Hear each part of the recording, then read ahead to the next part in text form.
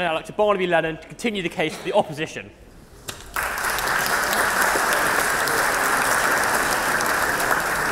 Well, good evening, everybody. So, I read a lot of the newspapers, and the first thing I notice is that all types of school are described as a disaster. Free schools are described as a disaster because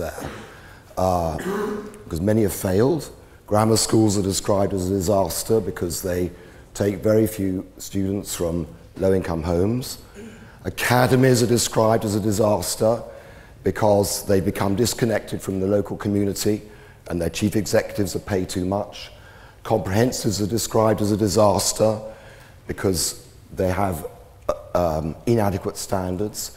Faith schools are described as a disaster because there's a tendency to focus on indoctrination, if you like, rather than education. So all types of schools, including private schools, are described as a disaster. And so that leads me to believe that we're in a world here of hyperbole, exaggeration, but this is the heart of this motion. Private schools are a disaster. Now, I was brought up on a council estate in South London. I went to a private school, but it was a direct grant school, which meant that anybody who passed the exam, the local authority paid their fee. And in those days, in the 1970s, they were the best schools in Britain. Famous schools like Manchester Grammar or King Edward's Birmingham, where 60% of the pupils would have been on free places, pupils from the council estates of those cities. And when I stopped being a headmaster 5 years ago, I set up a state school in East London, the London Academy of Excellence, which is sponsored by 6 independent schools and is now one of the highest achieving state schools in the country. So I'll tell you this because it informs where I come from. You can see that with my background and my history, I'm not going to regard independent schools as being a disaster, far from it.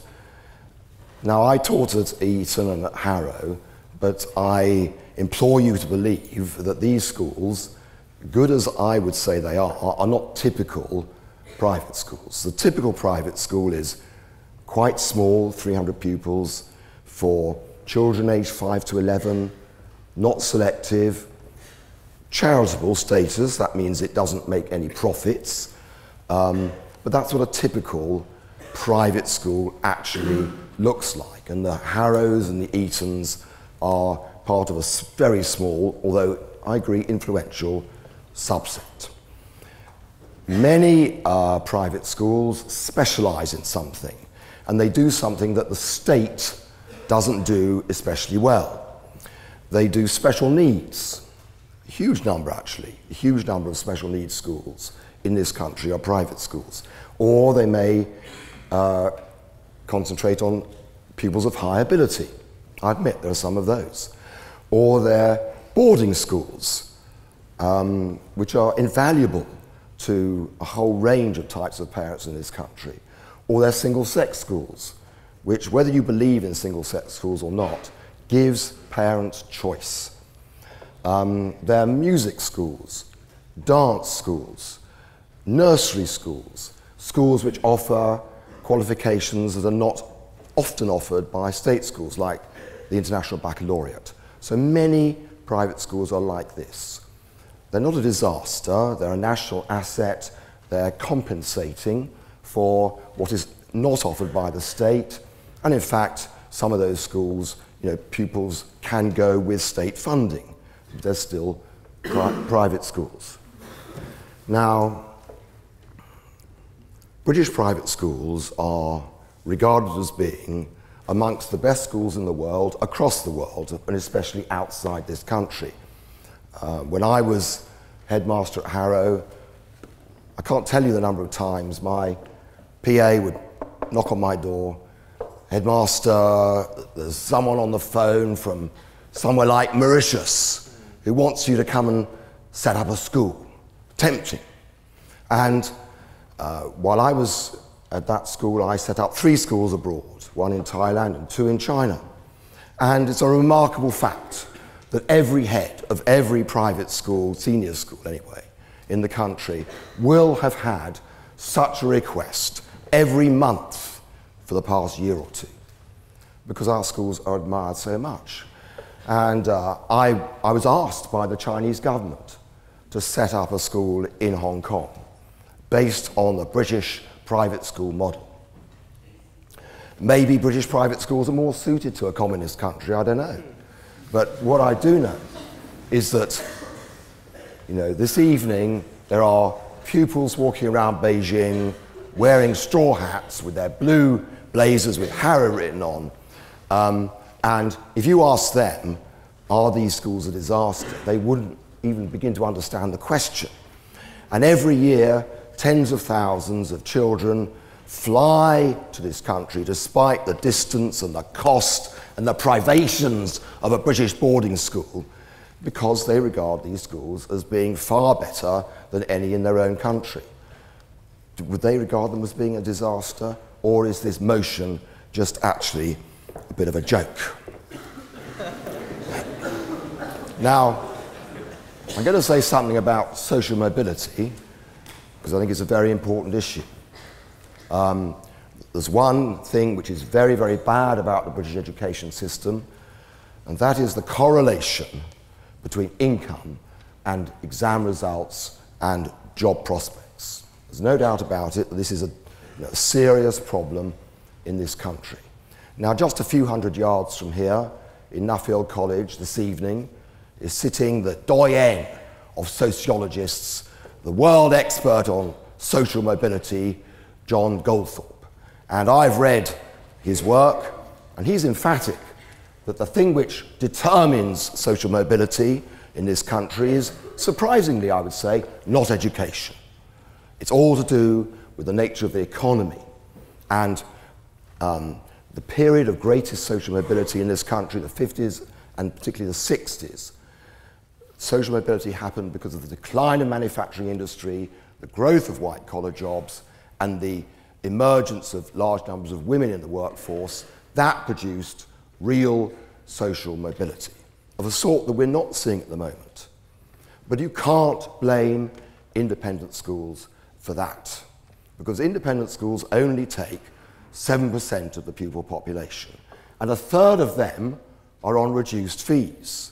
A third of them are on big bursaries. So you're talking about perhaps 4% of all the pupils who come from wealthy backgrounds getting good results. But then on top of those, as has already been suggested, there are those of you who went to grammar schools where, incidentally, most of you had paid private tuition. And then there are those of you who went to high-achieving sixth form colleges like Hills Road and Peter Symonds that send far more pupils to Oxford than nearly any private school. And then there are those of you who went to high-achieving academies or high-achieving comprehensive schools with the high land prices, and your parents read to you from an early age, and you pretended to be a member of the Church of England so you could get into a good primary school.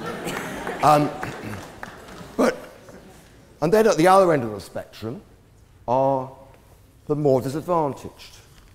And in this room, there'll be a small number of you, but it's difficult because your parents didn't read to you when you were young, they didn't speak to you in the same way as a middle-class parent did, and so you started at primary school 2 years behind the average, and it's very difficult to catch up. Now, that is a description of the problem that British education faces, but it's not down to this tiny number who went to independent schools.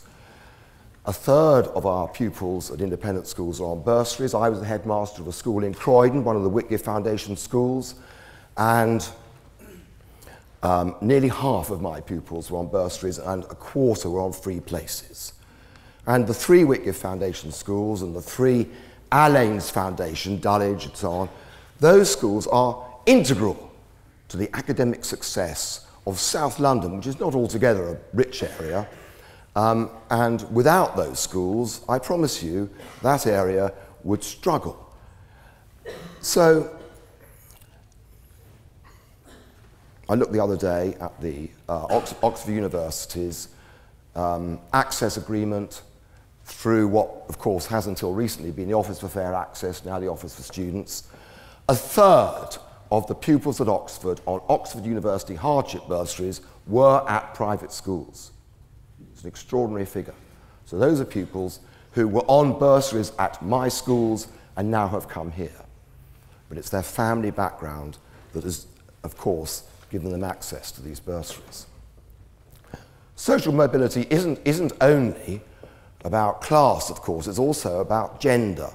And I hope that all the women here this evening will recognize the fact that one of the only reasons you're here, actually, is because academic education for girls was pioneered by private schools.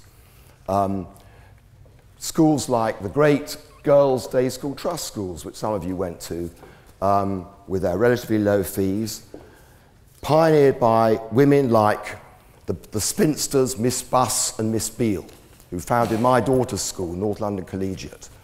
And the girls sang Miss Buss and Miss Beale, Cupid's darts did not feel.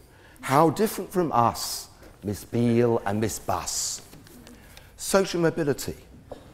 And also, in terms of ethnicity, social mobility is also to do with ethnicity.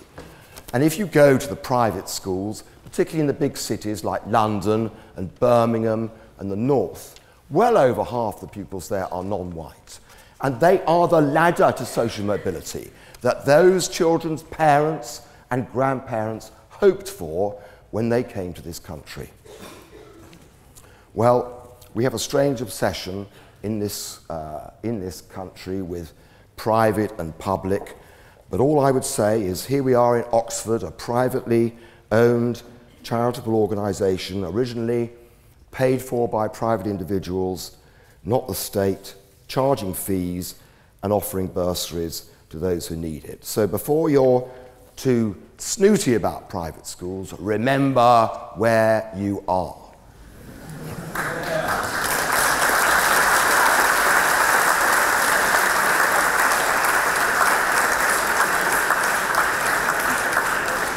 And finally, the thing I really dislike about this motion is the fact that it's putting private schools on some sort of pinnacle as being the big problem.